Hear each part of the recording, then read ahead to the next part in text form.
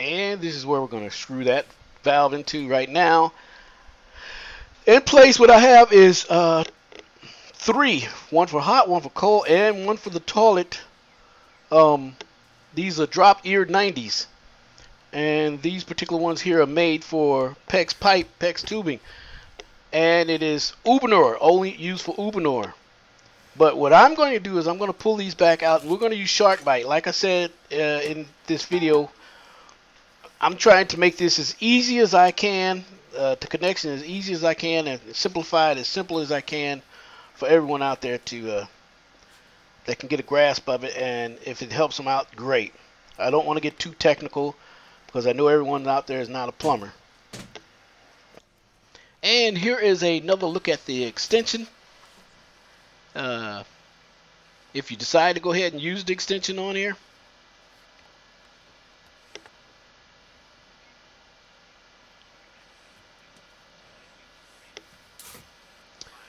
like I was saying, I'm trying to make this video as easy as possible, using the simplest tools and material that we can use, because I know everyone out there don't have the expensive tools that a lot of plumbers, as we plumbers, use.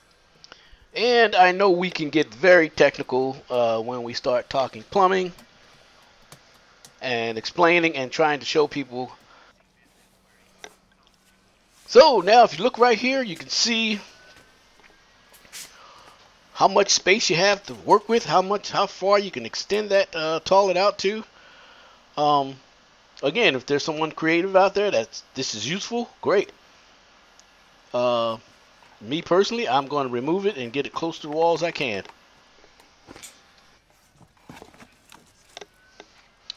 Here's another nice feature to the extension you might like. Again, if you're going to put it behind drywall and you cut that hole, you want to make that hole nice and neat. This is called an escutcheon. All the little silver plates you see up under your sinks and things like that, that's shiny, those are escutcheons. So it's more or less of a decorative piece that goes on there. So it comes with that. This is just in case anyone's out there interested in using the extension. This is what you can do.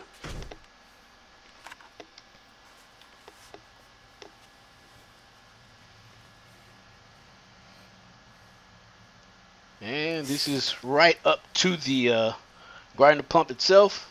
This is the one I prefer right now because this works best for me.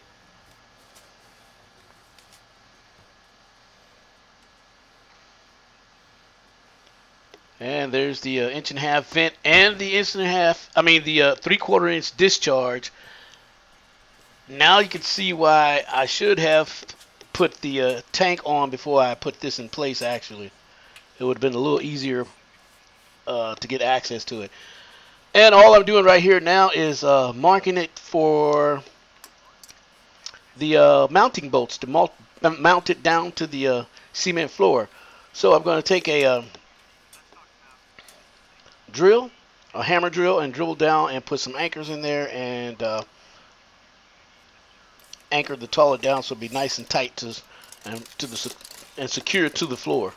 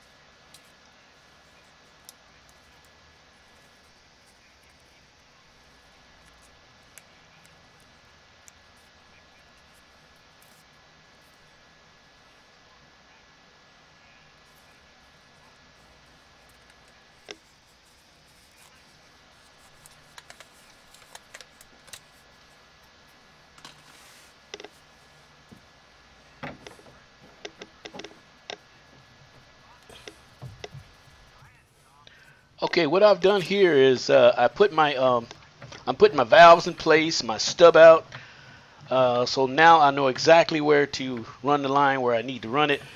Uh,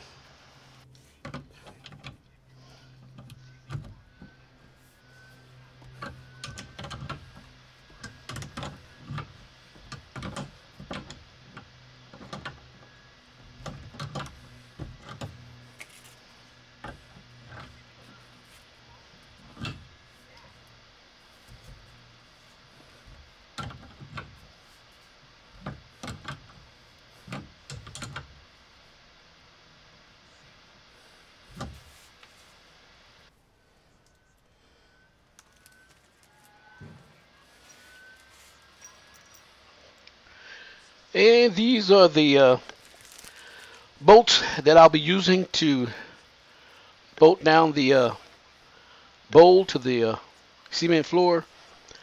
I've already drilled my holes in the cement. Now, as you can see, I've inserted the anchor bolts, the anchors, down into the cement. See the little red anchors? And from here, all I have to do now is screw the toilet bolts down into that, and that's going to be nice, snug, and tight. And once that's in place, then I'm able to set the bowl in place and anchor it down, of course.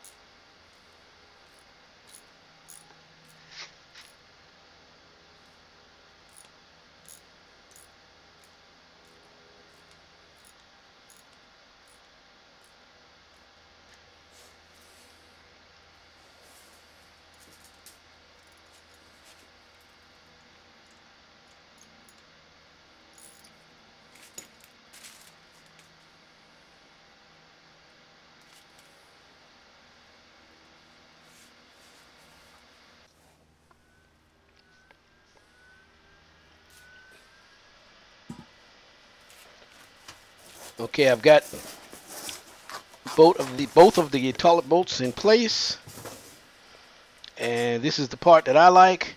I don't have to mess with any messy wax ring because there's no outlet at the bottom. It's coming out the back.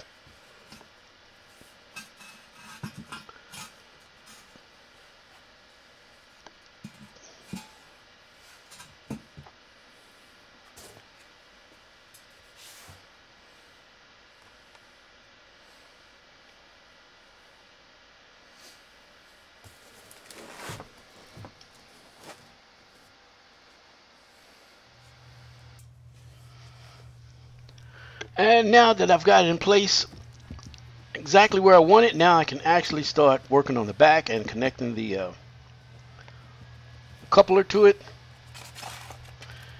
And this is probably the tricky part because it's really hard to kind of get into that area. But like I said, the very flexible, and you have a lot of movement that helps with the adjustment.